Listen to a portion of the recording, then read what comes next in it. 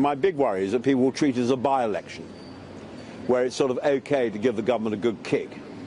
Whereas this is not about giving the government a good kick, this is about the future of the entire of this country and where it's going to be in the world and what it's going to do and how it's going to place itself in the next foreseeable future. It's the most important vote in my political lifetime.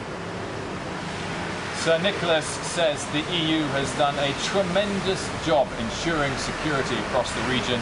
I also asked him if his grandfather, Winston Churchill, was here today, how would he vote? My grandfather started his public life when Queen Victoria was still on the throne, when he was a soldier, and he charged in the last cavalry charge of the British Army using a sword. He served 6 of the kings and queens of Britain, and he was the present Queen's first Prime Minister. And he's 51 years dead this year.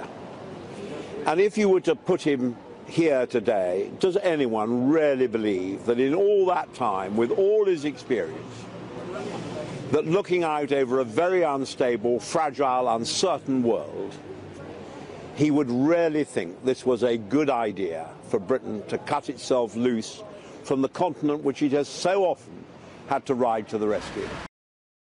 Hey CNBC fans, thanks for checking out our YouTube channel. Here you're going to find videos packed with all of the information that you need to be smarter about your finances. You can subscribe by clicking right here and click on all the videos around me or the I right here to watch the latest from CNBC. Thanks for watching.